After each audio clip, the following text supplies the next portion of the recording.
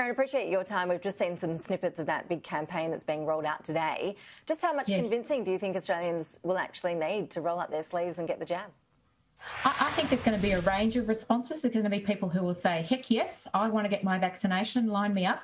And I think there's going to be a large, probably middle group who are going to say, look, I need more information. So I'm really, really pleased to see that we're getting on the front foot with the public health campaign.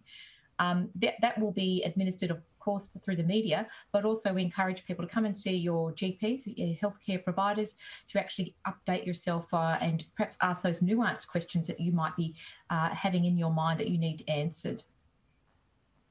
And what is your message to those people who might fall in some of these categories where the data isn't very clear? I'm thinking the very elderly, pregnant women who might be looking at overseas situations and reports and wondering how the vaccine could impact them.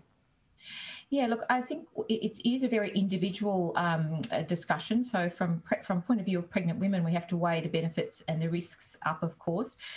There is a study going on. I think they're collecting data on pregnant women in Israel, and the US have got some volunteers who are also getting vaccinated. So we're in some advantageous position in Australia because we're going to get some of that overseas data.